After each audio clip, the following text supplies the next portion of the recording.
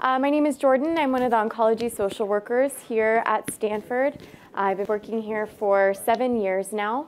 For those of you who don't know what a hospital social worker does, I do a lot of logistics, insurance, and transportation and housing, and then take care of the rest of the person when they're not just looking at your kidney. So our job is to kind of think about the whole person, the whole family that's here.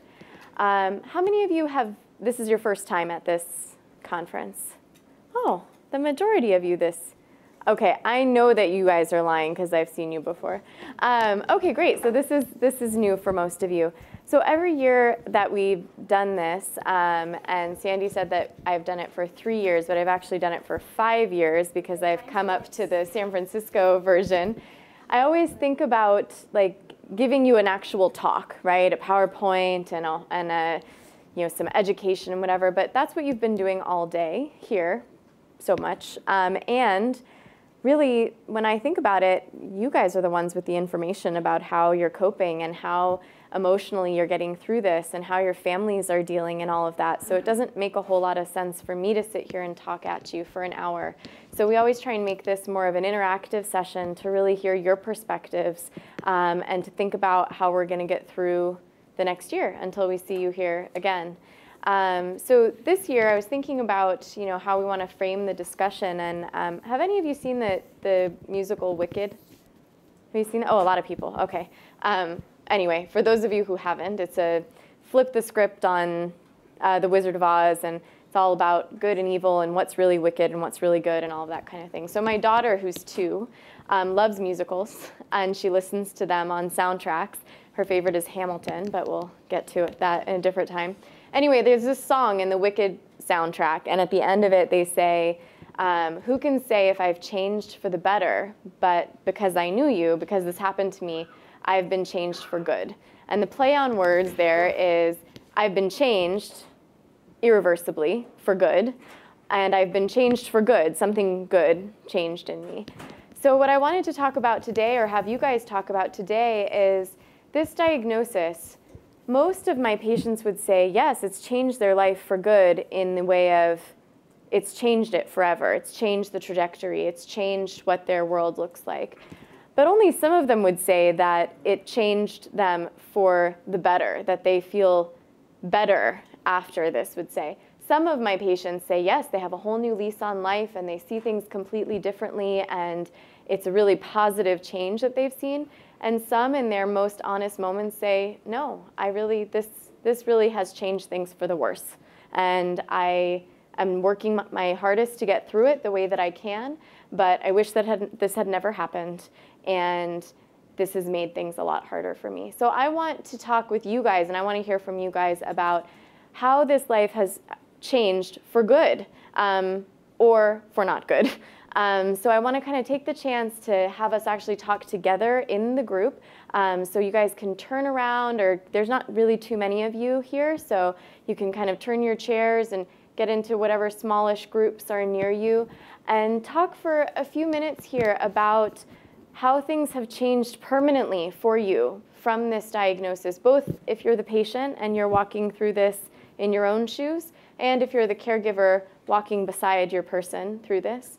How have things changed permanently? Have things changed for the better? Has something good come out of this?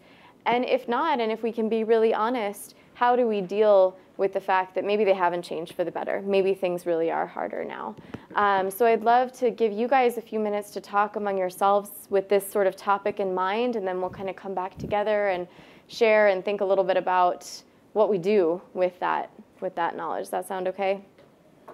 So flip around, smallish groups near you. Maybe you guys know each other really well now at the end of today. Can kind of divide up there, and I'll just walk around a little bit. Maybe just like 10 minutes or so thinking about this.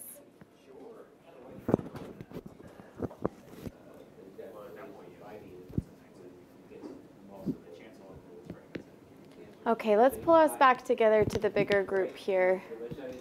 Thanks, guys.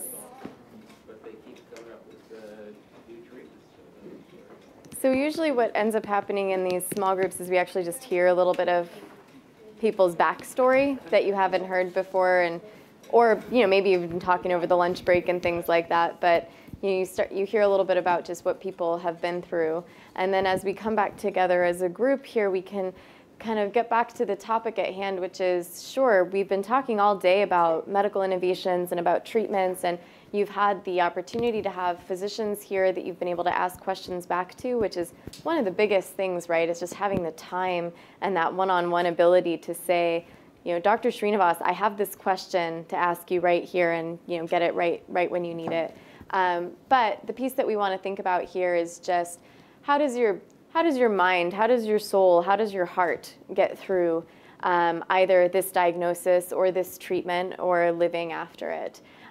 So if people are willing to share, that would be wonderful, and I'll try not to just call out on somebody, but what's changed? For some of you, I know for a few of you, it's been years. It's been years and years, and maybe what's changed is hard to even remember because now you're in your new normal, whatever it is, and it's just your life. So it's not changed, it's just what you're doing. But for some of you, maybe this is more recent.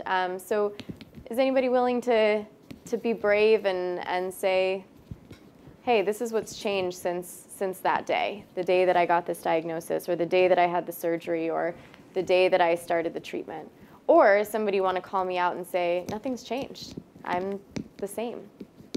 What happens when you give that information, even if you spoke that something has changed? Yeah. What's going to come of it in this room here? Yeah, so that's a great question, is why even talk about it, right?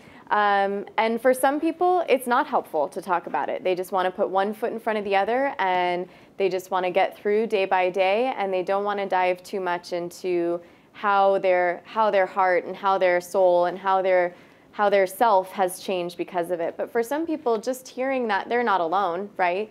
That people have these emotional responses to this kind of diagnoses, and then to share how are people dealing with it then? If you are struggling, if there is a struggle in there in any way, how are people getting through?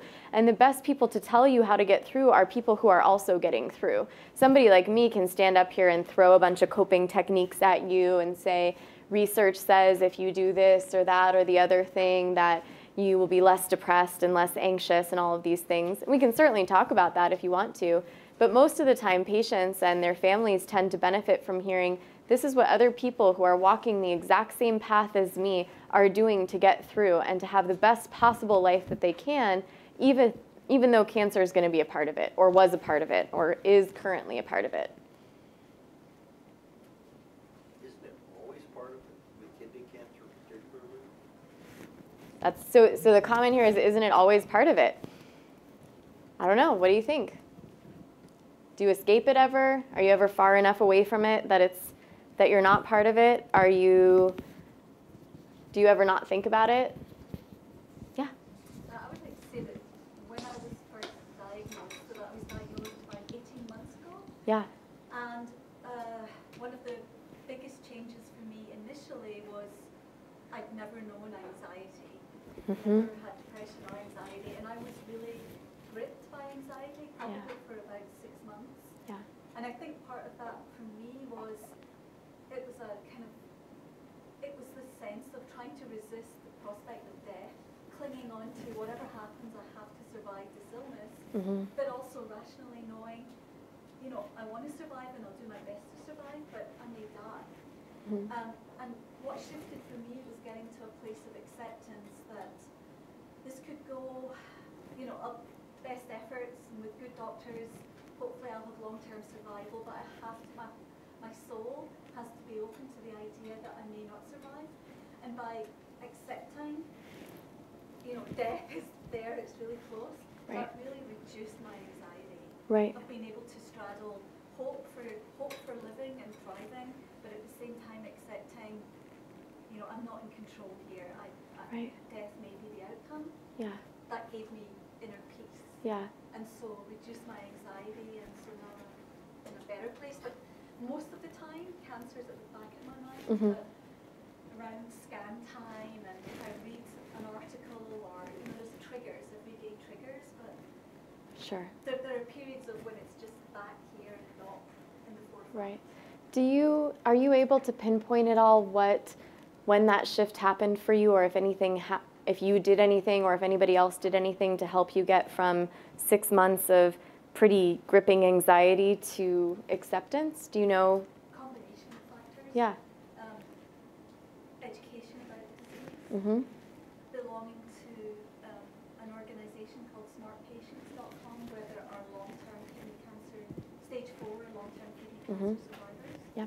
Doing some spiritual work and practicing a lot of good self-care, meditation, exercise, controlling the things that I can, diet, not sweating the small stuff. Yeah. Yeah. So you kind of have to like throw out and try a bunch of things to figure out what's the thing that's actually going to make a difference for you, right? And you know what you brought up, things about like around scans, there's actually now like a lingo-y term for that, scanxiety, right? So you know that it can't just be you, because every single cancer patient, whenever they're getting a lab draw, whenever they're getting a scan, whenever they're getting whatever, we see their anxiety spike up right before, and there's, you know, some literature to support that too. So that's a great. Can I confess that there is a physician anxiety around scan time too? You can confess that, yes. Every time a patient comes to see us and Yeah. I have to look at a scan, I have to say that our clinic, our heart rates goes up as well. Yeah. Because we worry about what that scan is going to show for Yeah, patients. yeah. So it's, I mean, because we all know it's a critical moment, right? Even though nothing has changed from the minute before your scan and the minute after your scan, there's a critical bump that you go over there. But so I think that a great point to pull out of what you said is, and I don't know you at all. I have no idea how you were before your diagnosis, but you're saying you were never an anxious person before that. You know, maybe your mental health was really quite good before that. So what may have changed is just your experience of having a completely different emotional response to something than you ever have before, right?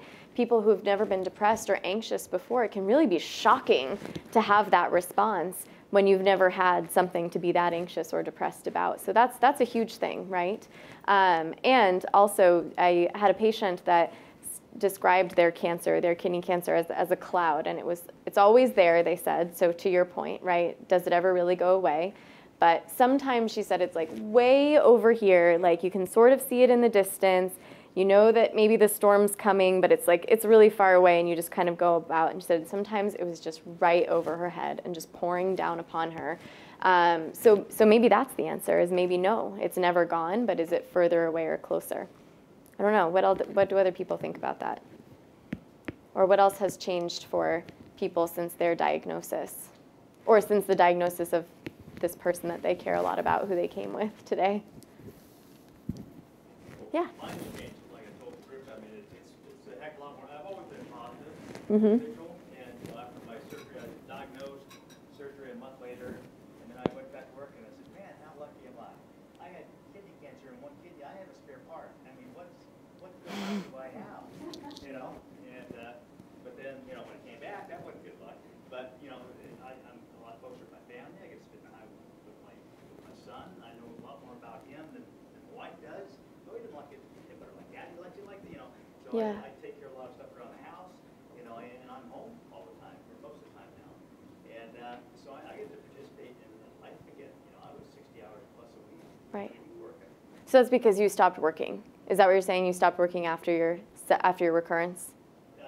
Well, for a while. I mean, Right. for about a year. Okay. Yeah, and then and so just I'm working less. I have so much more time for everything, and it's although I'm reminded every day when I take my meds, this, Yeah. that, I'm Right. reminded, oh, yeah, okay, but I don't think about it as much. You know, I have scan anxiety too, occasions, but I know I'm lucky. I'm very fortunate, and a lot of people aren't as fortunate.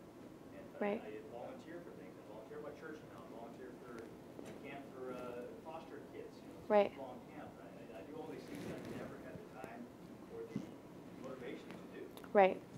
How interesting that a diagnosis that often people feel robs them of time because of potentially years of life, in your experience actually gave you time, the actual hours, minutes, hours, days to do things that you never did before.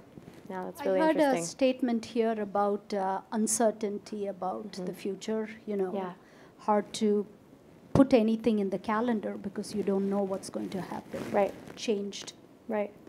yeah, it's hard. What changed is that you stop planning things. And maybe what that is just an extrapolation of stopping hoping for things, right? Hoping that you'll be able to do this fun, good thing because maybe something else is going to get in the way. How do people deal with that? Do you just keep planning things anyway?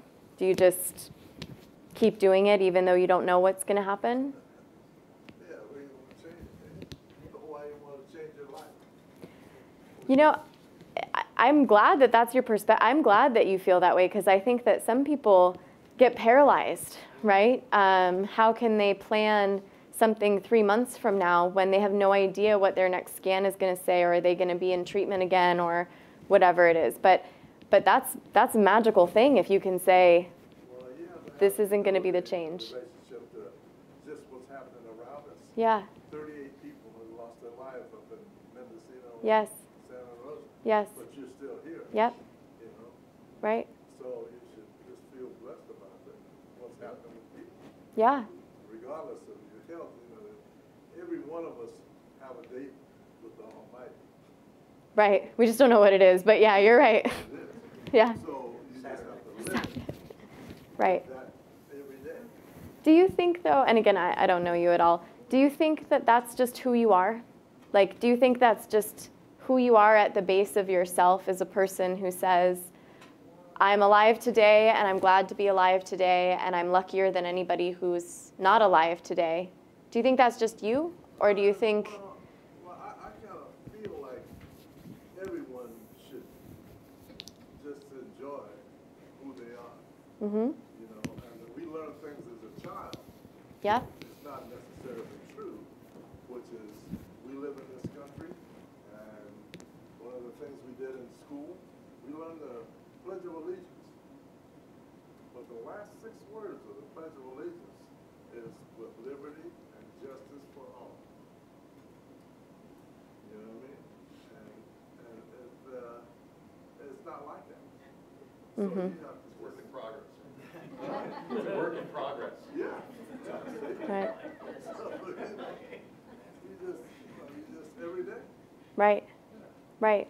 So what I think about when I hear you say that, though, is I wonder how you do it, because I know so many people, so many of my patients, that even though they would love to have that attitude, right, even though they would so love to say, nothing has changed, I continue on as I want to, they're jarred by this diagnosis or by their treatment. Their life is irreparably changed because of it. They don't feel like they can live in the moment, and they're terrified of what's coming next. Or just on certain days they're terrified, right? Like not every day, but some days it rises up for them. So I wonder how you do it, and I wonder if maybe that is just who you are, like if that is just the soul you were born with. Do death ever come out? Do anybody ever talk about death? Yes. Because I think that's the, Yes. most of it is the fear. Fear of death, yeah. And I don't know, I can't speak for anybody else, but we all gonna die. Right. So in the meantime, why not just live? And Right. just die? Right. Right. I mean, I like it. I definitely like it, but I think that you're right that people are scared of dying, Yeah. or they're scared of being so sick, like just feeling terrible. Does that sound right too? That they're just, it's not, sure, death is scary, but also being so sick is also scary. And that has all sorts of other sequelae, right? You know, how does it impact your family if you're so sick? Is it worth going on if you feel so sick? I think that feeling horribly is also another thing that people are afraid of. I don't know, it's hard to talk about death, right? People struggle with it, you know? It's hard for them to come out and say, I'm just scared that I'm gonna die. It's even harder for people to get to the place that you said, right, which is, I might die. Like, I might not survive this, and I can reconcile that, and that helps me get through. What are other people's kind of experience with that? Is there anybody in here who's like, these people are crazy, I don't know how they are so positive and, you know, holding on so tightly to this present centeredness? Does anybody struggle with that? Does anybody feel like things have really changed in a way that they're unhappy with, that they Does anybody sit in here and say they wish this hadn't happened to them?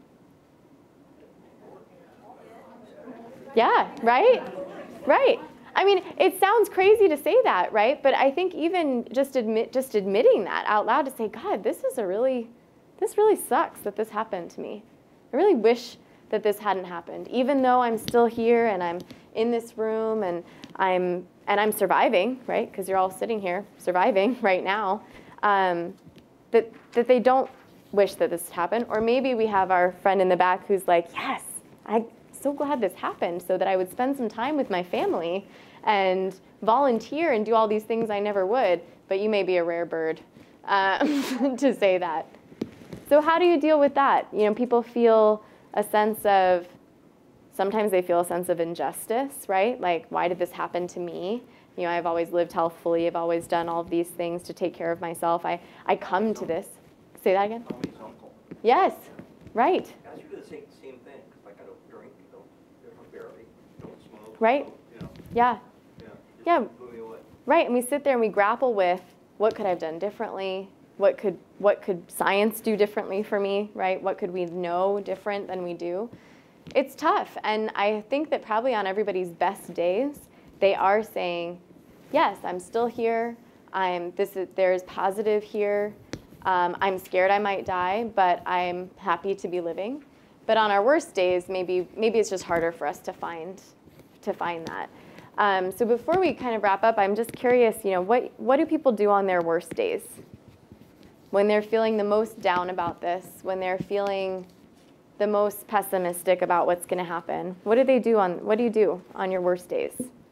Turn the AC on. Turn the AC. Cool off. Just cool off. All right. And then be grateful that you have air conditioning, right? Yeah? Go to the ocean? Yeah. So go to a place or find a setting that speaks to your soul somehow. Yeah? What else do people do? A beer? That's recommended by a physician now, just so that you've heard that way up here at front. What else do you do? Does anybody just sit in it, just feel bad for however long? No, you pull yourself out. Well, then too, I have to kind of add this to that what Greg was talking about. Yeah. There's a lot of people that they all have their own opinions about Sure. politics and everything else. Yeah. I feel like I'm a religious person. I Mhm. don't spend as much time in religion as I feel I should. Mhm. But I can look at you and tell you, I don't particularly like you. You know? But I love you. Yeah. And Yeah. love is mandated through the Bible. Mhm. So you just wake up, you have love for everybody, Mhm. and then you have to deal with whatever that day brings you because you weren't promised that day. Mhm. You haven't. It was promised to you. You can't even reflect on tomorrow because Right. it's not promised. Right. Yeah, I've heard physicians say to patients before, you know, when they ask, how long do I have, or am I going to die from this? You know, a question along those lines. I've heard physicians say to patients before, well, we're all going to die, like you've said, right? We don't know when. I could die sooner than you because I could walk outside and get hit by a car or be caught in a fire or, you know, horrible things that happen in the world. And for some patients, that's really comforting because it reminds them of that point that you've just made of nothing's guaranteed. Tomorrow's not guaranteed for me anyway. So sure, I'm dealing with this other thing now that's extra, but maybe it's a problem, maybe it's not. You know, maybe I'm going to go before this is an issue anyway. And for some patients, it really pisses them off to hear that, right? Because they think, well, the likelihood that you're going to get hit by a bus before I die of my kidney cancer is pretty small, right? So they feel like, God, you know, you're really belittling the fact that this giant thing has happened to me and is saying, I might die soon, sooner than I would have without this disease, right? And so it's so hard for us to know. That's why when I do this talk, I want to hear from you guys because it's pointless for me to say, hey, this is what's going to help you. I know what's going to help you because I don't know. I'm getting there, Tommy. But I don't know, right? But you know what works for you better. Or you're sitting there and saying, nothing works for me, but then somebody else says something that says, hey, that might work for me. Going back to my faith may work for me, right? Spending more time with my family may work for me to turn this to a positive thing for myself. Yes, sir. So I wanted to touch on that. When I had the crazy ambition to come up here and work on kidney cancer, I got my job by writing to a urologist, cold calling him and asking him to hire me. And I walked away from a good job in the middle of a recession in sunny San Diego to come up here. And I was really sweating. I was 25, and what had motivated me were my emotions revolving around my uncle's death. It was anger, it was frustration, it was resentment, and I remember distinctly telling people about this situation in which I had made a handshake with the urologist over this job. And them going, oh man, it's all good, you got it, dude, you're 25, even if it doesn't work out, you're gonna be okay. And I was so stressed. And Right. I said, it may be small potatoes, but it's my potato. It's my life. It's my hopes, my dreams. And I know I'm coming from a different perspective with this, Right. because I'm not a patient, but I'm somebody who is involved in this disease. And so I want to throw that out there, if that's okay. Yeah. If you're looking at this and you're going, I don't care what these people say, I'm not happy, I'm pissed off. Sure. Sure. If Yeah. you're a family member or you're a patient and you're Yeah. going, this has disrupted my life. Right. This has disrupted my future and Right. the things that I wanted, Right. my hopes and my dreams. That's okay too. Yeah. That's It is. okay. Yeah. To feel- And it's okay if you feel that way today and feel a different way tomorrow, or Right. vice versa, right? But thank you for the topic of next year's talk, My Potato. That will be what we're calling it. Yeah, yeah. Well, I was going to say, we all hear the phrase, live in the moment, Uh-huh. and it can change so much. Their first Sure. moment is when you receive your diagnosis, Yep. and then the next moment is when you have to decide what to do about it. Mm-hmm. And your moments will change. Yep. And for me, many of my moments, unfortunately, are spent with Sandy or her colleagues, and that's one moment. Another moment is when I tell myself I want to play with my grandchildren, Yeah. but I can't get down on the ground anymore. Yeah. And you can resent that. Mm-hmm. But at the same time, you can have a moment when you say, I better get outside and do something, and so you go play golf. Yep. And then 3 days later, you say, I'm going to play golf, and you find you don't have the energy to play golf. Yeah. So every time something like that happens, the moment has changed. Yep. And I do find that you become more introspective with regard to things that used to bother the hell out of you, Mm-hmm. like cars that would cut you off, and then you say, what the hell? It would take another 2 seconds. You know, Right. I don't know whether I have, how many seconds I have Right, left, right. but it's not worth worrying about it Yeah. anymore. It Right. used to be. It used Bless to you. be. Or who could I cut off? Because I'm in a hurry. Right. And damn those other people. Right. I gotta get to work. Right. But you change your moment Right. a lot, Yeah. because it can't be the same anymore. Right. And I think I've told you, I've had 2 friends, we've traveled extensively, Mm-hmm. but I've only had 2 friends that I've traveled outside the country Mm-hmm. without our wives. And Mhm. one, I've sailed extensively with, Mm-hmm. and he said to me less than 2 years ago, you know, we need to go sailing again. We need to get a boat, go to the BVI's and spend a week or 2 down there.